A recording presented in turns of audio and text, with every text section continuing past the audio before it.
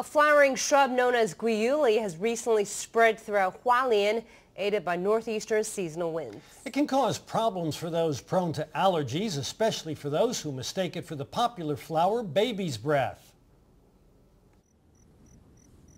Volunteers are wearing gloves and carefully weeding the area.